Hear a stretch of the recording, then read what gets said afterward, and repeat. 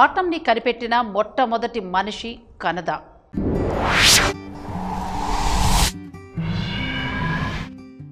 Atom అణువు పరిమాణం చిన్నదే అయినా కూడా పనితనం మాత్రం అమోఘం.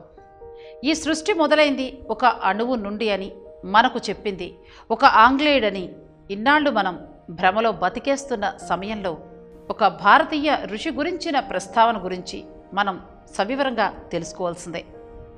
రండి, అణువును ప్రపంచానికి మొట్టమొదటిసారిగా పరిచయం చేసి చరిత్ర పుటల్లో నిలిచిపోయిన ఒక మహనీయుడు గురించి సవివరంగా తెలుసుకుందాం.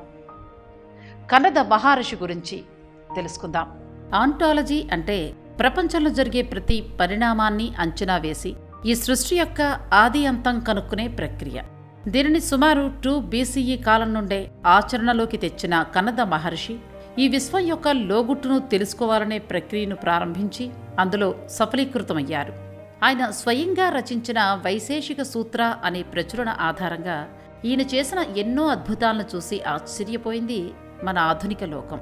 ది అటామిక్ థియరీని ఇంత స్పష్టంగా, అది కూడా ఎలాంటి సాంకేతికత లేకుండా కేవలం మనోజ్ఞానం ఇంకా అంజనాలు లాంటి లెక్కలు వేసి చెప్పడమే కాక ఆ ప్రక్రియను ఆధారంగా చేసుకుని మానవ జీవితానికి ఆధారభూతమైన ఫిలాసఫీ అంటే తత్వశాస్త్రాన్ని కూడా తన ప్రచురణంలో మేళవించి ప్రజలందరికీ ఆ జ్ఞానాన్ని అందించడానికి చాలా ప్రయత్నించారు.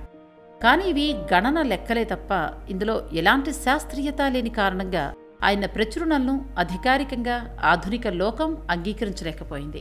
కానీ అనుకోని విషయం ఒకటి తారసపడింది. ఆంగ్లేయులు తమ సిద్ధాంతాలను కన్నద మహర్షి సూత్రం నుండే గ్రహించి కొంచెం మార్పులు చేర్పులు చేసి వారి ప్రక్రియగా ప్రపంచానికి తెలిపారు. రానున్న రోజుల్లో తమకు ఎలాంటి బాధలు రాకూడదు అని వాటిని టెక్నాలజికల్ కవరప్స్గా ప్రపంచ మీడియాను నమ్మించి ఈ అటామిక్ థియరీ సృష్టికర్తలం మేమే అని నమ్మబలికారు. కానీ ఎప్పుడైతే ప్రాచీన ప్రతుల వరుసలో కన్నద స్వీయంగా రచించిన వైశేషిక సూత్ర నియమావళికి ఈ రోజున చలామణి అవుతున్న అటామిక్ థియరీకి పోలికలున్నాయి అని గమనించిన న్యాయ నిర్ణేతల మండలి ఖచ్చితంగా ఆయన సృష్టించిన 6 పదార్థ సూత్రాలు ద్రవ్య గుణ కర్మణ సామాన్య విశేష సమవాయ మీదనే మొత్తం అణుశక్తి కేంద్రం ఆధారపడి ఉందని, అది బాహ్య ప్రపంచానికి రుజువు చేసే విధంగా ఇంకా ఎన్నో పరిశోధనలు చెయ్యాలి అని ఎప్పుడో అనుకున్నారు Sir.C.V.Raman.